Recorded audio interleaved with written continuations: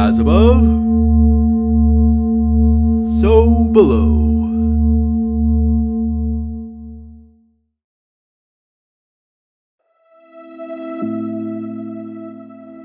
Welcome to Connecting with Your Coincidences. I am your host, Dr. Bernard or Bernard Beitman, speaking with somebody who speaks a little British. And I host this show, but I also have a Psychology Today blog and a book, Meaningful Coincidences, in which I try to outline the basic elements of meaningful coincidences. And you can look on my podcast list, and I talk about the book. I talk about summarizing some of the parts of it that you might find interesting. Also, I'm the founder of the Coincidence Project. And if you go to the coincidenceproject.net, all one word, then .net, you can find our website and hopefully join our coincidence cafes, which take place every third Saturday, 11 a.m. Eastern time. And we tell each other coincidence stories. And we're going to, as we do on this show, we're going to be talking about coincidence stories. Our guest today does something very interesting with her grandson, who's about age 12 now, but she's been doing it for a while. She's been helping him become more telepathic. Now, how many grandmothers are doing that with their grandsons? If she's doing it, somebody else is doing it. We just know that about the way these coincidence things work. We're all connected somehow, and we're not that special, even though we can feel that. But it's not that common. So we're going to hear a little bit about how Sandie does that. Sandie's the founder of the No BS Book Club, the spiritual book club, is a professional journalist, author, talk TV, radio host, and more. She's super connected out there. Hey, she cut her teeth in the ultra competitive world of British newspapers and magazines, interviewing everyone from movie and music stars to leading scientists, politicians, authors, filmmakers, and new thought teachers, and yet more. She knows a lot of people, and she bounces back and forth between the United States and England. And right now she's in Scottsdale, Arizona. And Sandie, it's great to have you. And I was glad I was a guest on your show. We've talked for a while. It's nice to have you be the guest on my show. Thank you, Bernard. Yes, it's hard to be on the other side, isn't it? It's a treat. It's a treat. So I've told our audience that you are teaching your grandchild how to be more telepathic. I wonder if you could tell us how that got started, and more importantly, how you're doing it and how he responds to that. It started when he was about 5 and he started playing football. And he got so upset because week after week, he didn't score any goals. So I talked to him about crystals and how they can store information.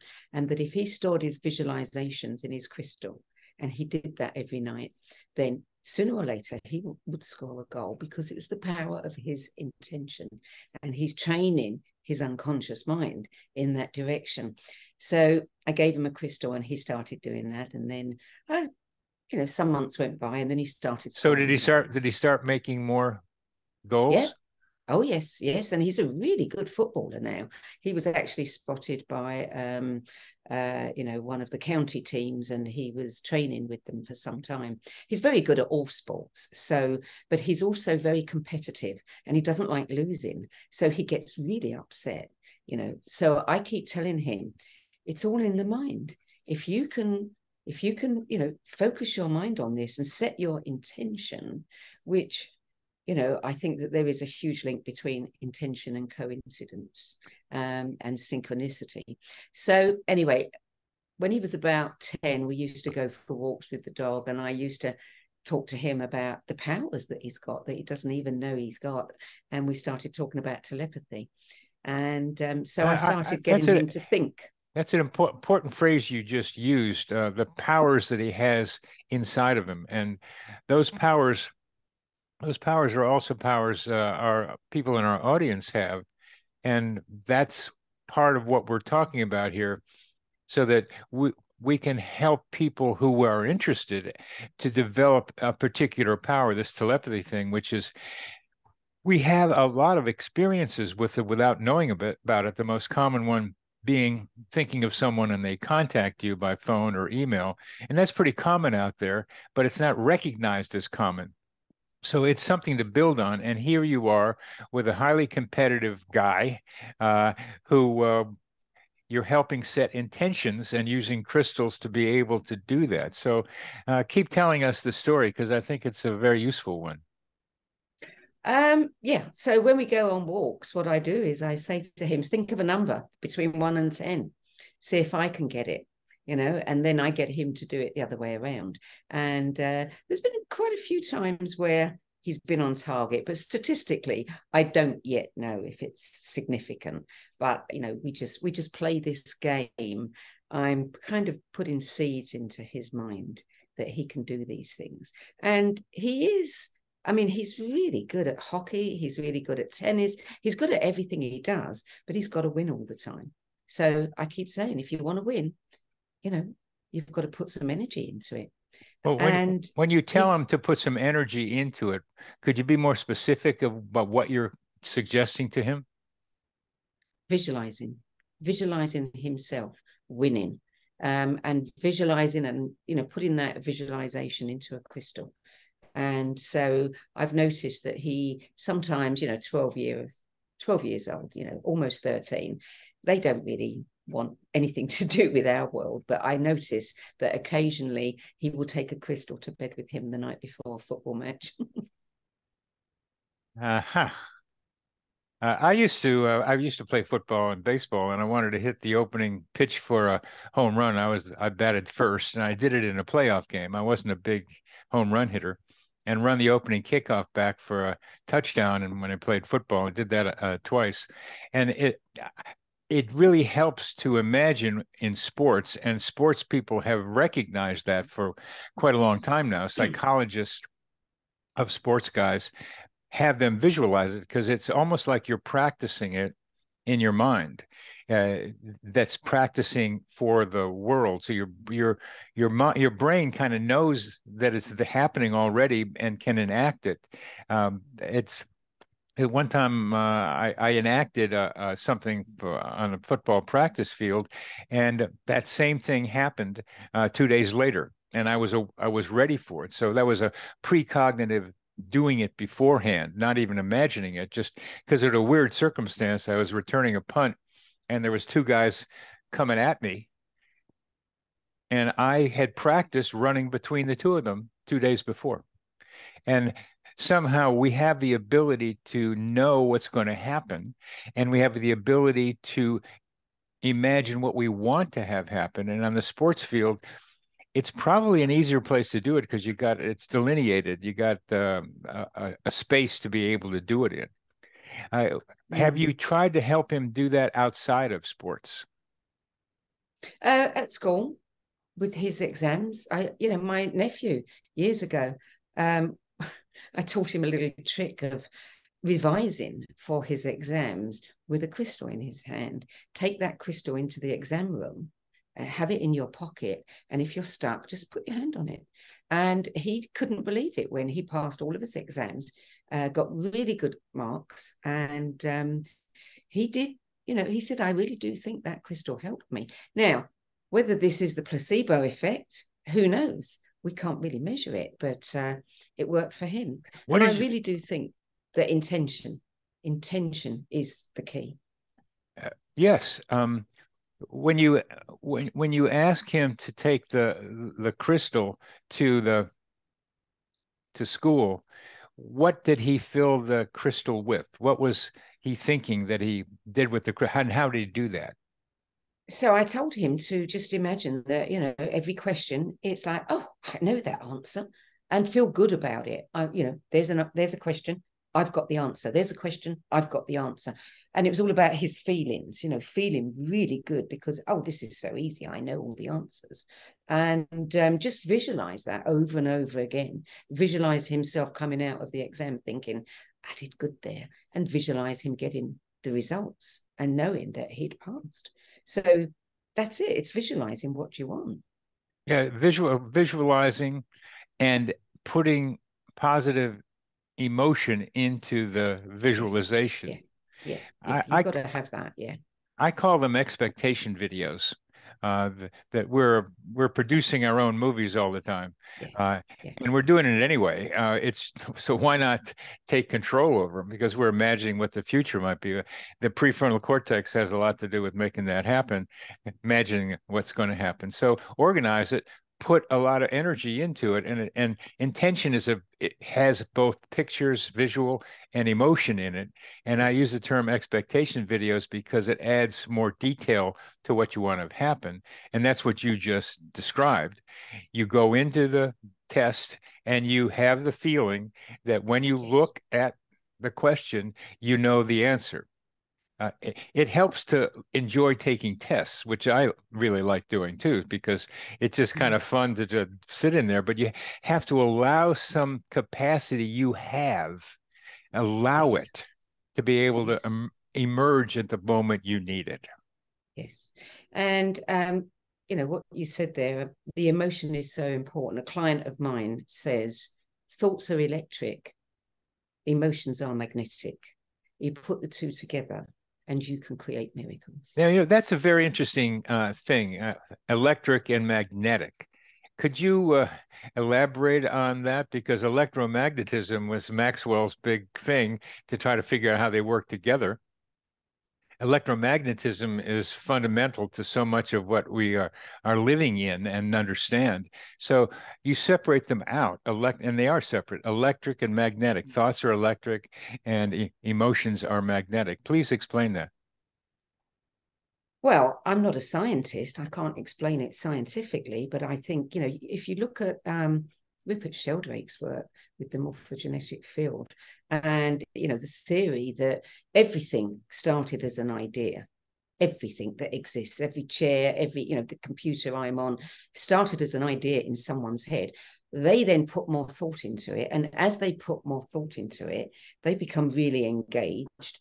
So their emotions also get engaged, because the more they begin to see the way to create this, device, this computer, whatever it is, and then you bring it into being. To me, matter is thought that is, been crystallized. given a lot. Yeah, crystallized. That's a good word. It's been given a lot of attention. And what I say to people is, when you're doing your visualizations, add to it 3 things that you do not think are likely to happen, and watch what happens. Because we want proof. We all want proof. We all want proof. It's one thing to say, oh, yes, I knew who was at the end of that phone before I picked it up. Oh, but that's coincidence. But if you can say, and I know what they're going to say, and then you say, did I create that? That's not coincidence. That's too much to be coincidence. And then the more faith you have in your visualizations, your intentions, the more you will produce them. Again, thoughts are electric, emotions are magnetic. But I can't really explain it to you scientifically. Well, those are words that are very attractive, and I'm not going to ask you any more about it. But there's something that intuitively there's a distinction. There's magnets that go like this, and there's electricity that goes like this. So that's something to do with what you're talking about. Yeah. And I don't know, maybe the emotions are magnetic in that they help bring what the electricity is creating here and help make it happen out there. Maybe that's what you're talking about. I don't know. But the attention, the attention on your intention, because you are focusing all of your energy on that.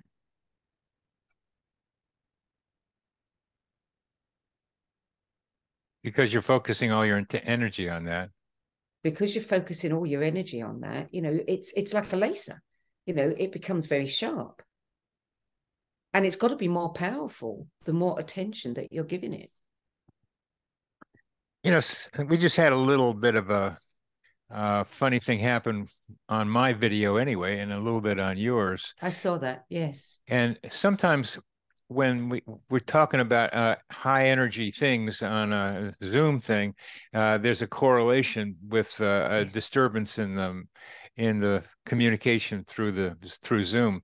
And I'm not sure what that was, but that's a correlation that is observable sometimes. And Yes. we were doing magnetic and electrical, so right then it might have something to do with it. So that's that's helping people recognize the power of their own abilities. What I've been doing, as you know, is putting energy into the idea of meaningful coincidences and trying to be able to help it become more solidified in the minds of anybody who was interested in it. And putting energy into it is like imagining what you're talking about. And I have the idea, but I got to do something about it. And that's the way I think about it. You have the idea, but you got to do something about it. And that's electrical up here, maybe magnetic, trying to see what happens here. But and you've done that with creating this vast network, at least from my perspective, of people that you just like running around connecting, and you do it and you keep doing it. You got a really good web there. There's something about your own mind that I'm imagining is very web-like, and you like to be able to like webify your world and watch how other people are connecting in the web that you're being part of and helping.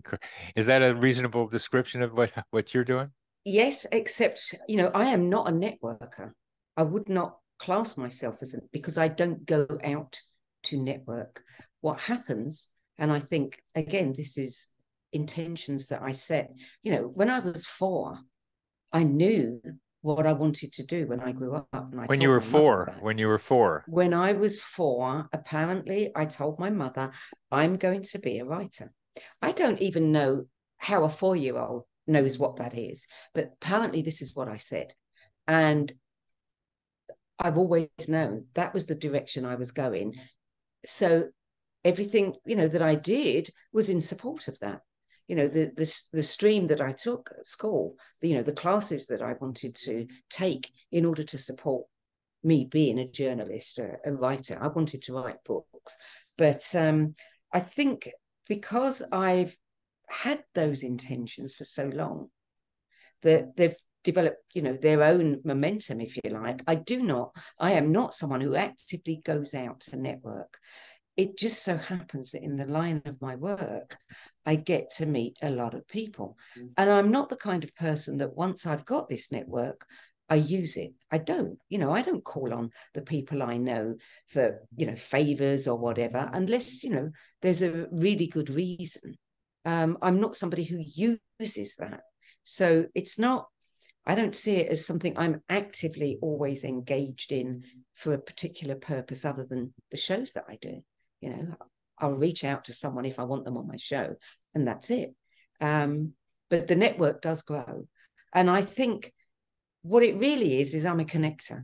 I know I'm a connector, and I'm also what I call a shameless sharer. So when I meet somebody who I think has got something interesting, and I know somebody else who would be very interested, I have to put them together. So that's where the networking, comes in, and it's really to serve other people, not myself, because I don't get paid for connecting. There's a particular joy in connecting people, which I do also, because I've done 300 of these podcast things, and I have other ways to connect with people. So I like doing that too. It's fun. I don't know how better to explain it. And if it works and having it blossom, that's wonderful. And for me, some of it is connecting people who are interested in meaningful coincidences, like a podcaster. You ought to talk to this guy who knows Paul Kammerer's stuff better than anybody, and he didn't know this person. So it was nice to put him together with John Townley, and they'll do something. And I got on his podcast because a parapsychologist suggested that I be on his podcast. And there's a pleasure in doing that for us. How do you understand that? I I was doing an interview just last week, and it was really about gratitude and generosity. And I think it's an act of generosity that we have that impulse in us. You know, we don't want to hold it to ourselves, that we want to be able to support someone else. We want to be able to help them in their endeavors.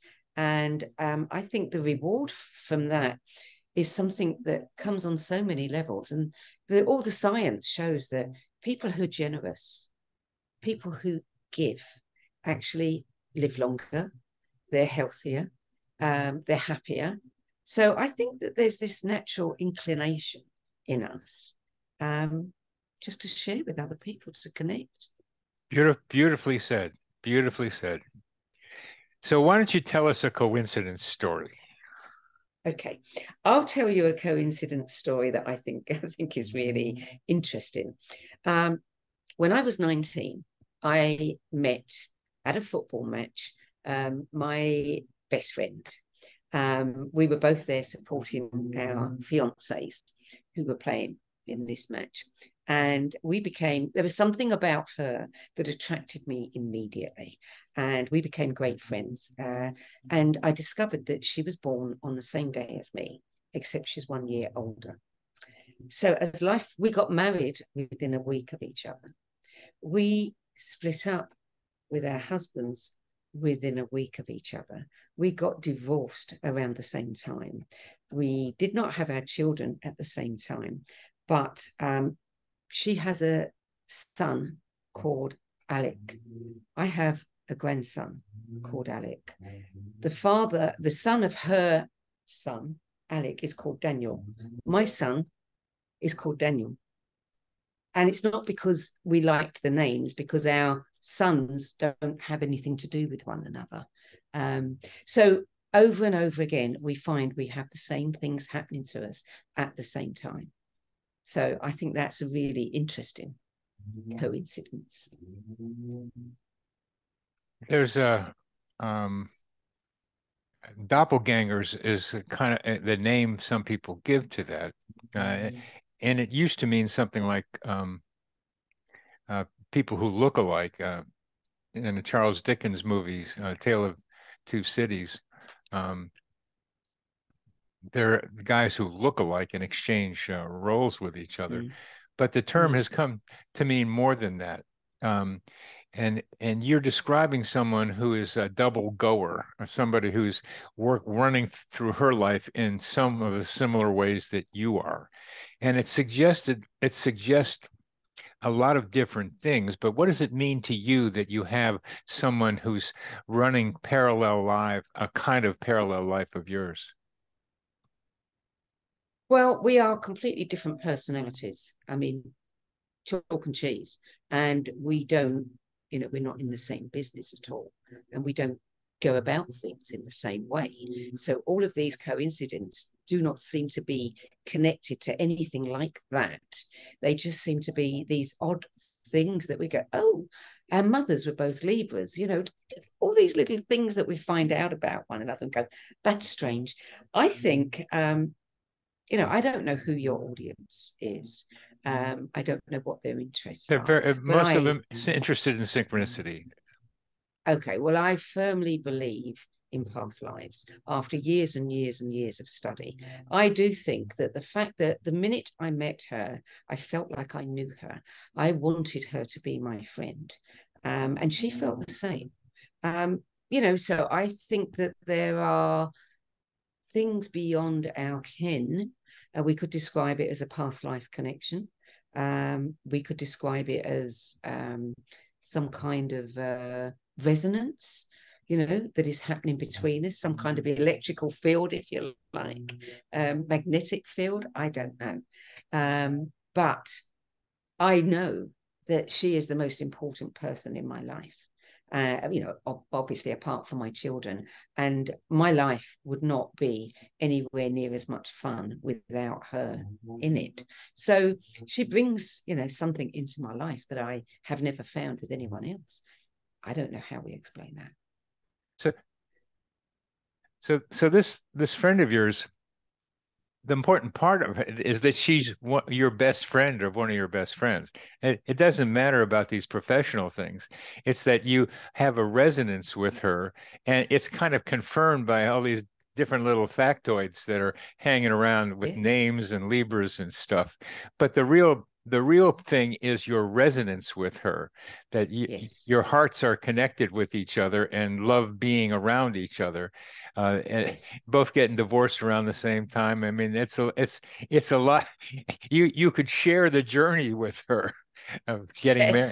Absolutely. And it's a wonderful gift for both of you and each of you to be able to do that. And it's a form of synchronicity. It's a coincidence that has a lot of meaning, particularly about you and her and past life. How you explain these things is up to you. And past life is one favorite explanation, and people have that, and there's no arguing against it. There can be arguing for it, but the most important thing to me is right here, right now, is the two of you love each other. That this is a form of love that is wonderful, where you can share so much together, and it continues. That's the wonder of that story. And I wonder from our audience, and anybody wants to email me, you can go to my website, coincider.com, and you can email me and tell me a story. And we'll have a place to have you tell that story on the Coincidence Project website, where we're encouraging people to tell their stories, like this one that Sandie just told us. Sandie, you have very much involved with synchronicity in your life. How did you come to develop such a strength of belief and use of synchronicity? I think it's really with repetition. Things happen, you don't pay much attention to them. But then as you become more knowledgeable, I mean, I've been on a quest since I was a teenager to find truths, to find out how things work, to find out why we're here and what's our purpose, and how does astrology work? I mean, does it work? And all of these things. And so all of my reading over the years has been in that direction. And I think the more I've learned, the more I observe, and I go, oh yeah, those things are happening to me quite a lot, and then you start paying more attention to them. I mean, I have synchronicities, coincidences happening to me all the time. And the more I believe in them and the more I see them as significant, the more they seem to happen. And whether that's just because I'm putting my attention on them, I don't know. But as I said, I also believe that they're intricately linked with intention. And I intend now to have synchronicities. Well, we're going to go. We can keep going back to the intention, but for me to hear you saying, "The more I see them, the more I see them." That the way you said that, and I can't even get it right now. I've heard that now a number of times recently. It's been more of a refrain that I've heard, just as I am hearing more and more people telling me about contact with dearly departed ones. There seems to be getting to be the rage that people are connecting with people who died in their family and people they loved, and who are communicating with them. And it's like I get a chance to see the zeitgeist floating around, to see what ideas are happening. The most important thing I can say again is to repeat what you said. The more you see them, the more you will see them. The more you see them, the more you will see them. Yes. I mean, Wayne Dyer wrote a book. You'll see it when you believe it. Not you'll believe it when you see it, but the other way around. If you believe first, I really think that we forget how interconnected we are with the universe and with each other. And we think we're separate, and therefore all these things seem to be separate as well, but they're not. I mean, I know if there's something I want and it isn't common, I can say, I want that, and it's going to come to me. And it does. I mean, just a couple of weeks ago, I've been looking for 6 months ago, I saw a particular jacket that isn't particularly fashionable. It's not something you find everywhere. And I really loved it. And I said, I want one of those. Don't know where I'll find one, but I want one. And I've just, every now and then I think about that. A week ago, I walked into a thrift shop there was the jacket. You know, I've done this, I can't tell you how many times, where I say I want something and I know it'll come to me. And just that belief and faith, I think, aligns me, you know, with walking into the right place to find what I want when I want it. And that's what you're talking about with intention and synchronicity. Yeah. Yeah. Imagine We it. put our intention out there, then that almost becomes like a thought form, you know. We hear about, you know, in Buddhist teachings about tulpas, which are thought forms that actually have had so much energy put into them that they almost begin to take form. You know, I think we can do that. I think we can say, this is what I want, hold on to that belief, know that you're going to get it, and you'll be guided to the right place, the right person at the right time, magnetically. Well, I'm imagining trying to get some good funding for the Coincidence Project. So uh, that's what I've And got so in mind. you will, and so you will. I like what Deepak Chopra said when his wife said, "What? You're quitting being a doctor? What are we going to do to feed our kids?" He says, "The money will come from wherever the money is." Yes. Yeah. I love that one. So, okay, money, come on over here and help support some administrative and research things for the Coincidence Project. What do you think's really happening when we experiencing these seemingly impossible coincidences besides maybe the intention thing they're talking about? I think we're engaging with something unseen. Whether it's an energy, I really don't know. But I think that, you know, we hear a lot of trite things in the spiritual arena, you know, like the universe provides and ask and it shall be given. I mean, that's in the Bible. I believe there's a lot of truth in that. You know, I think if you align your thinking, you know, I think the universe is a very benevolent force, you know, energy. I don't know how you would define it, but I think that we are a lot more connected to a lot more resources, things than we realize. And when we start believing that, like my grandson, you know, you start believing that you can, you know, project a visualization into that crystal. Now, are you just convincing your own mind? Are you, you know, priming your subconscious? I don't know, but I think it's all the same thing, quite honestly. We can have our different explanations for it, but there's something about imagining, again, attention and helping it happen. How does this might apply to the major problems humanity is facing, including the effects of global warming and all this political strife that we're experiencing? Well, I think if enough of us are conscious enough to put our thoughts on peace. I mean, you look at the HeartMath project and the Global Coherence Initiative. They have had people, you know, meditating and, you know, sending out good thoughts in places where there's been disruption, upheaval, etc. And they have actually measured. I mean, you can find all kinds of, you know, scientifically validated initiatives that they have conducted over the years on their website. And I think what happens is we become, you know, coherence is a good word. Everything is energy. And I think what we're doing when we are projecting something like this is we are creating coherence between us and something else that then becomes a supportive kind of connection. You know, one thing I'd like to say is that many years ago, and I'm going back about, you know, 30 years, I remember reading a report in a magazine about visualization and how they had used it with athletes who had been injured. And they got these athletes to turn up for the exercise sessions, the training, and instead of actually doing the training because they couldn't, maybe they'd hurt a leg or broken something, they had them visualizing along with the others that they were doing this. And they did this repeatedly. And then they measured them and they found there had actually been changes in their physiology and in their muscles. Now, if visualization can do that, what else can it do?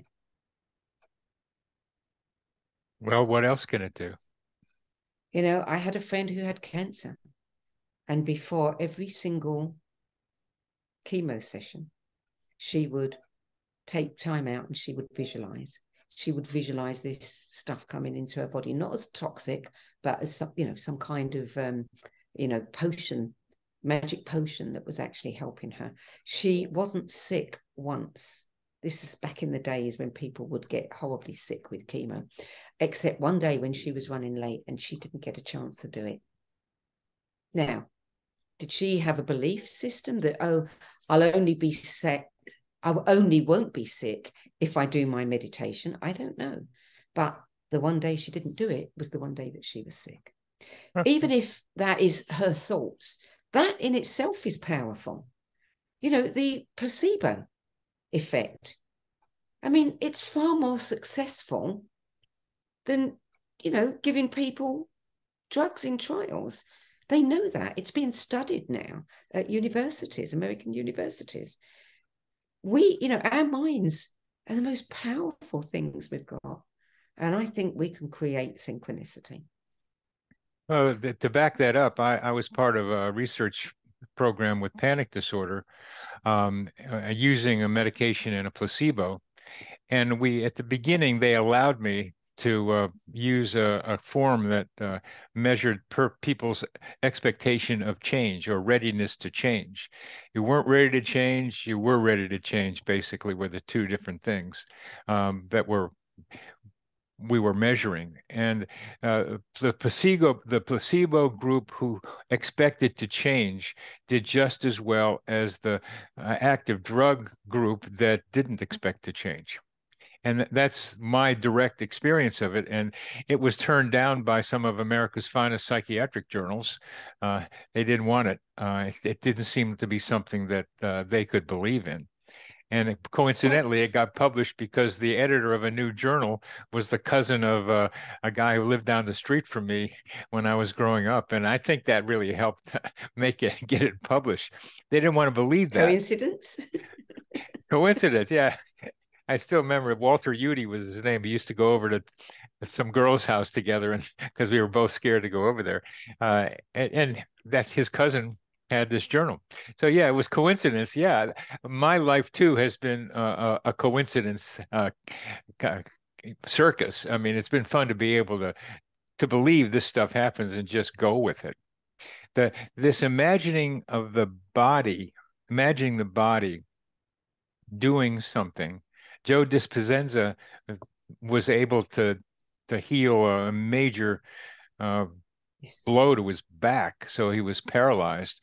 Just lying there, being able to imagine that, and he's built a very successful career influencing people to be able to use the powers they have within them to be able to do that. And you're emphasizing that too.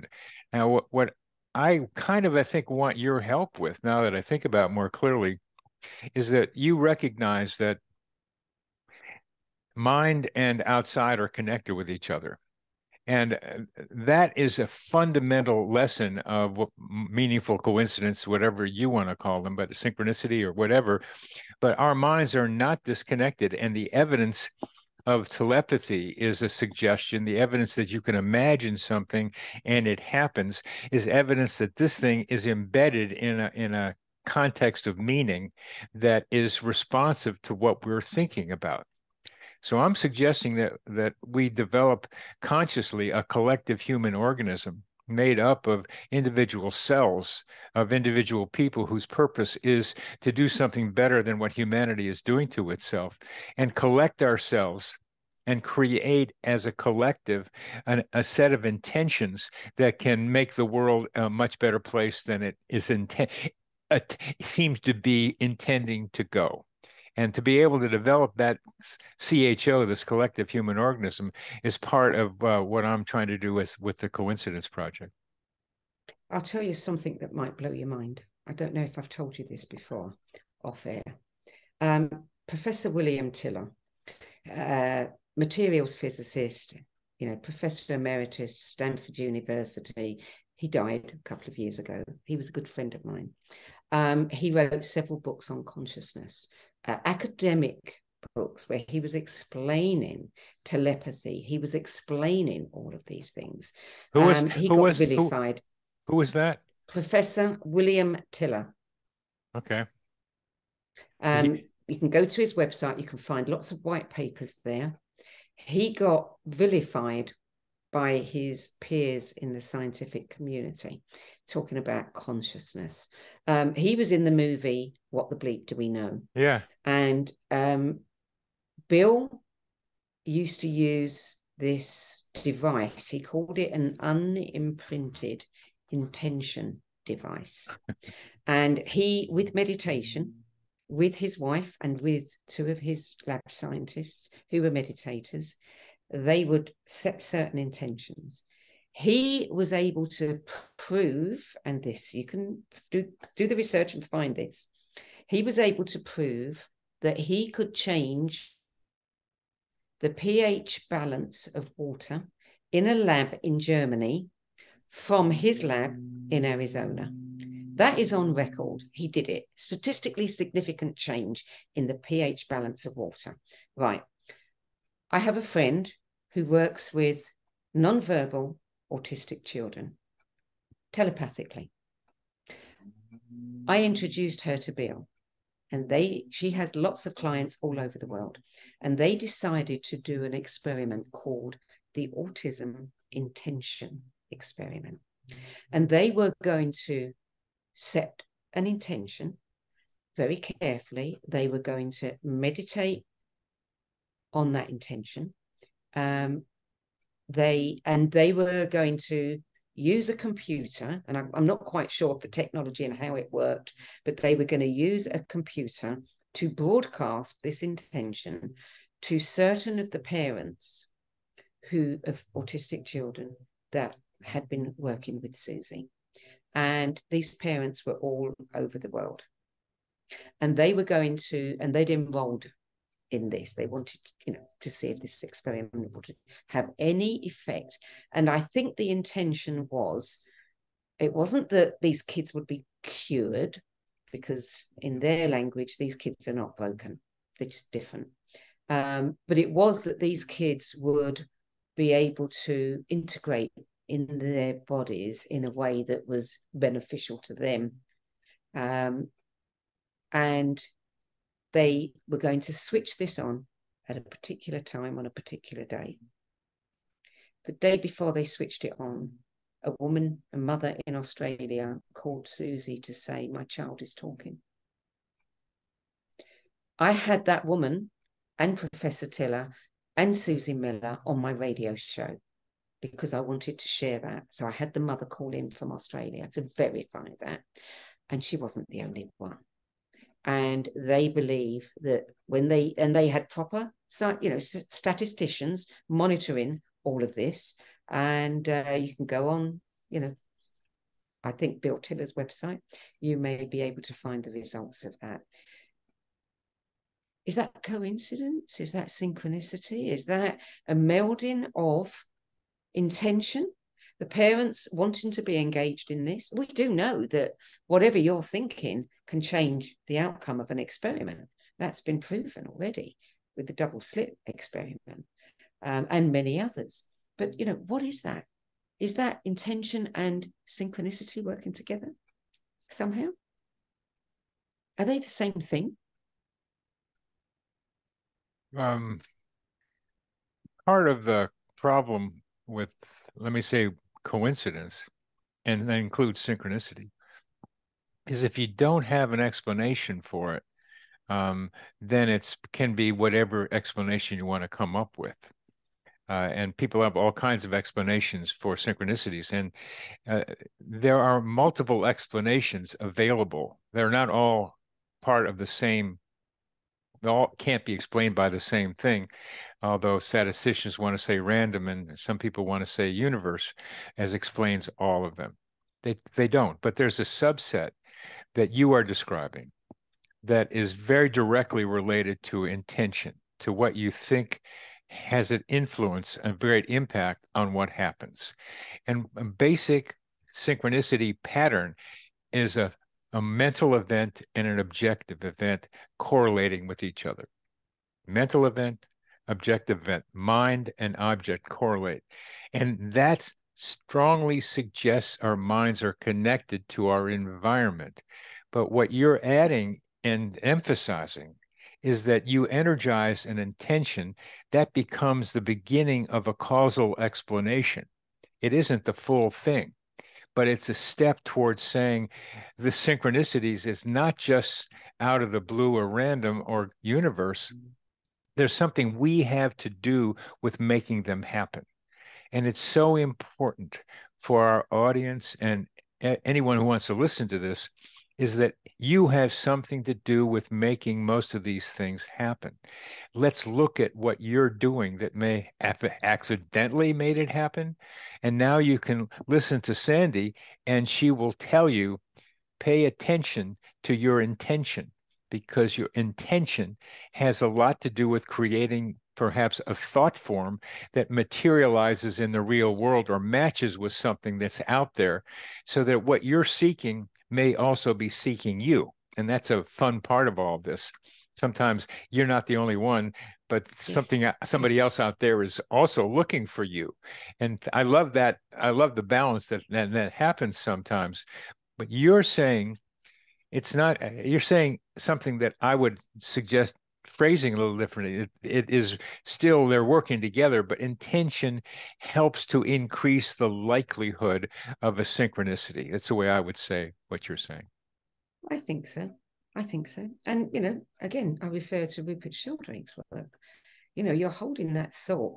And even if you're not consciously thinking about it all the time, the very fact that you have that emotion attached to that object, let's take my jacket, I was thinking of your jacket, yeah. Yeah. And, it's obviously there in my unconscious because I've set my intention on it. I'm not actively thinking about it. I don't often go to the town and to the thrift store that I went to on that particular day, and there was that jacket. How long had it been there? I have no idea. But it hadn't been bought by anybody else. And there it was, waiting at the moment that I went in, and I said, there you are. You're coming home with me. And I wasn't surprised. You expected it. I mean, I knew that it was going to happen. The only thing I didn't know was quite when it would happen. Yeah. But there was a degree of satisfaction, when it did. So how powerful am I? And that's what I would say to every one of your viewers. How powerful are you? How powerful that's the great adventure in life, is to find out how powerful you are and what you're capable of. Yeah. Yeah. It's a wonderful message, Sandie. It's a wonderful message. I have some of my favorite explanations for things, and I would add to your intention about the jacket, the need to be able to go to that thrift store that you don't go to very often at the right time. And I call that human GPS, where you're able to get to where you need to be without kind of knowing why you're there, but having a feeling that you need to. So I add that to the intention. You got to actually do something a lot of times to make it happen. See, now we're adding another element. You're talking about that need or that feeling. I'm a great believer in trusting your gut, because I think our gut is the seat of our intuition. And I think that it's all connected. Maybe my intuition said, go there at this particular time. Go now. It did. Don't wait 2 hours. It did. So yes. So then now we're looking at everything is connected. Our intuition in our gut, we might think is separate from what we're thinking in our brain. No, it's not. No, Nothing is separate.